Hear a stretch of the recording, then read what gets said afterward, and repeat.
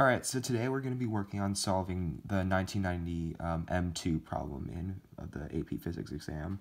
The problem first starts by stating that a block of mass m slides up the incline shown above with an initial speed of v initial in the position shown. And in part A, basically, we have to figure out if the incline is frictionless, determine the maximum height h, capital H, in which the block will rise in terms of the given quantities and appropriate constants. So the quantities we basically have that are relevant to this problem are m and, I suppose, v initial. So for this, we're just going to use a simple idea of conservation of energy. Since the block is already in motion when it first starts, and conservation of energy basically just means energy initial equals energy final. Let's write that out. Equals energy final. And since this block is already in motion when we first start looking at it, the initial energy is kinetic energy. And by the time it comes to rest, which is the maximum height to which it will rise, it will only have potential gravitational energy. So that's going to be UG. And to calculate these quantities, we know that K is equal to 1/2 m, the mass that we're given, and then the initial speed, v initial squared, 1/2 mv squared. And the final is m times gravity times the height that it will rise to, which is the variable that we're trying to find. And if we can cancel out mass from each side, which means that mass is not relevant to how high this block will rise. It could be one kilogram or 1,000,000 kilograms. It would still be the same. And we can isolate h on this side. So we end up with v initial squared over 2, divide g from both sides, 2g equals h. And we're going to define this as our capital H, which will carry on throughout the entire problem. So capital H equals v initial squared over 2g. So that's the first part. Now for the second part, the problem now states if the incline is rough and with a coefficient of sliding friction mu, determine the maximum height to which the block will rise in terms of this capital H and other given quantities. So in this case, we're looking at a force that's impacting the motion of the object as it goes up the incline. So to better understand what exactly this force is doing, let's just draw just the diagram that's provided, or just a free body diagram of sorts, kind of. So that's the incline that the block is on, and here's the block of mass m. Here's the angle theta that the incline is slanted at. And so we know that for any object, we have Fg that's going straight down to the ground, and Fn, which is perpendicular to the surface that it's sliding on, and we have Ff, friction, going against the motion of the object. And since we can break Fg up into its components, into Fgx, going this way, that's kind of messy and hard to see, sorry about that, and into Fgy, which is in line, or basically in the same component as the Fn here.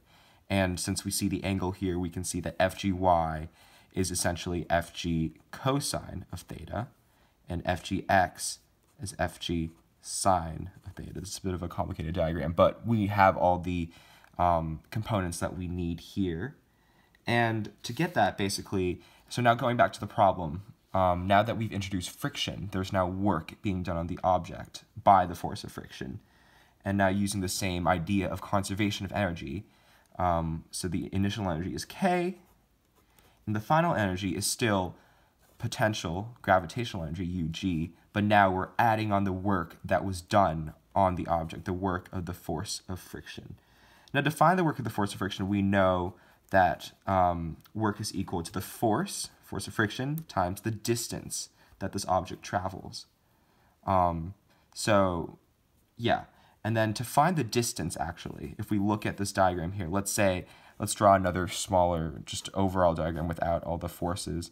So let's say this is the initial position of the object, and it eventually travels up to this, and this is the height of the object, right? Which is what we're looking for. The distance is this side, the amount of distance it covers on the actual incline. And if we look at the theta, the distance here actually equals to h over sine of theta, since sine theta is h over d, and by doing some manipulation, we find that distance equals h over sine of theta. So that's the first part of this equation that we need to, but we still don't know exactly how, what makes up the force of friction here. So let's do that. So we have the force of friction, and we know that's usually equal to mu Fn. So with this mu Fn, we know mu is a quantity that's given, but we don't know Fn yet. But if we look at the free body diagram here, we know that Fn is the same, and this is by looking at the forces, some of the forces in the y direction, equals, since this equals 0, and then we see that Fn minus the other y component force, Fgy, equals 0, which means that they are the same. And we know it's 0 because there's no motion in the y direction up and down.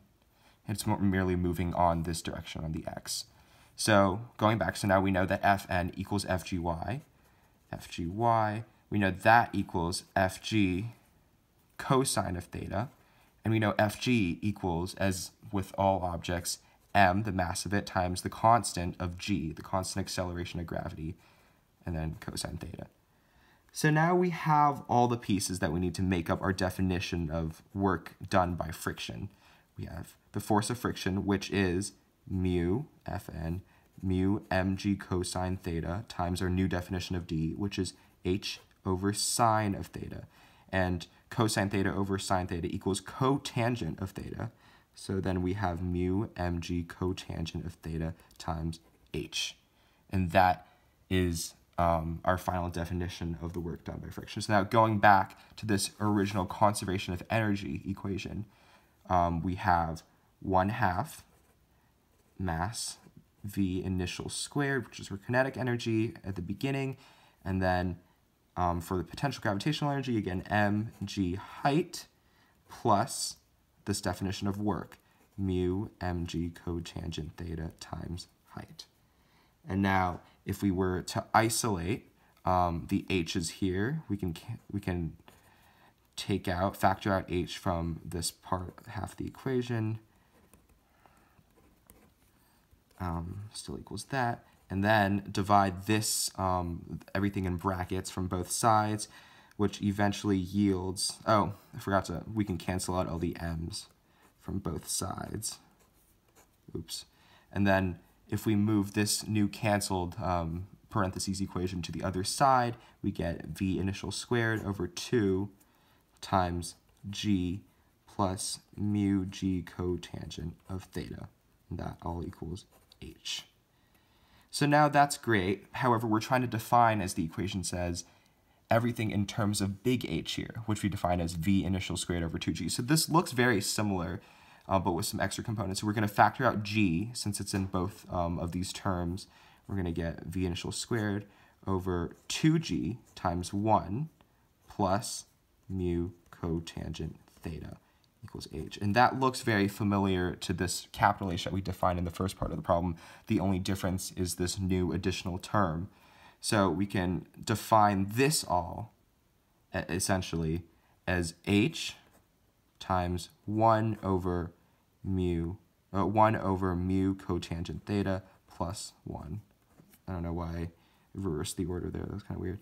But yes, that is everything that we have here, since h is equal to v initial squared over 2g. So that's the second part of this problem. Now moving on to part C. So now we're looking at a slightly different object that's moving up. It's still the same concept, but now it is a thin hoop of the same mass m, but with a radius of capital R, moving up the incline shown, still with an initial speed of v initial and the position shown. So the only difference here is that now when we think about conservation of energy, we have to think about both rotational and translational energy. Translational is sort of the motion of the object as it moves, which is what we were looking at before. The K in the first part is translational kinetic energy. But rotational is the energy that spins the hoop this way. So if we look at part C, if the incline is rough and the hoop rolls up the incline without slipping, determine the maximum height to which the hoop will rise in terms of capital H, again, this capital H that we found in part A, and other given quantities. So first, let's set up our conservation of energy equation. Kinetic energy rotational and kinetic energy plus kinetic energy translational, which are both present in the initial state of the object of the hoop, equals, again, we end with only potential gravitational energy, since that's what we're stopping at. And to do so, we first have to break up. We know what this is, but we have to break up the kinetic energy rotational. And we know that is 1/2 times the inertia times omega squared. That's the velocity, the circular velocity that's happening here. And omega, we know, equals to velocity over the radius. So we can break that up. And we know inertia, the inertia of a thin hoop, of a hoop, is simply m times r squared. That's very simple, since all the mass is distributed evenly from the center of mass in the middle. And once we plug those both back into our kinetic energy rotational, we get 1/2 inertia, m r squared, and then this omega squared, so v squared over r squared, and you find that the r squares cancel out. So essentially, in this very specific instance with the hoop, the kinetic rotational energy is the exact same, and I'll have to mention this is all v initial, it is the exact same as the translational kinetic energy that we've been working with throughout this entire problem. So if we go back to this initial equation, 1/2 m v initial squared, which is rotational, and translational is the exact same, 1/2 m v initial squared, equals ug, which is again m g h. Again, we can cancel out the m's from both sides, and then these two add together, 1/2 of v initial squared plus 1/2 of v initial squared equals 1 v initial squared. It's just v initial squared equals gh, and isolate h, we get v initial squared over g. And again, we have to define this in terms of the capital H that we found over here. So to do that, we notice that the only difference is that there's a 2 on the bottom. This is just 1/2 of this value. So this is just equal to 2 capital H. And that's the value of the height when this hoop is going to its maximum. So now looking at the final part, D. So now we're seeing if the incline is frictionless, determine the maximum height to which the hoop will rise in terms of capital H and the given quantities, the variables that we've been working with throughout the entire problem. And here we're going back to basically what we did in part A, except that we're working with kinetic rotational energy. So Kr initial equals the final of Ug, the gravitational potential energy. And we know what Kr already is. We calculated that here, so we don't need to go through all these steps. So that's still 1/2 mv initial squared. So what we find equals mgh. What we find is that this is just the same as part A. Nothing has changed. H is going to come out to cancel out the m's, is going to come out to v initial squared over 2g. Again, just like in part A. So we find that the h here is just equal to capital H that we found in part A. This is the exact same instance because in this problem with the thin hoop, the kinetic rotational energy and the kinetic translational energy both happen to be one and the same. So part D essentially is just the same thing as part A. And so that's the end of this problem. We've looked at a bunch of different types of work in energy and looking at how friction does work that impacts how far or how high an object will rise on an incline. And yeah, that's the problem.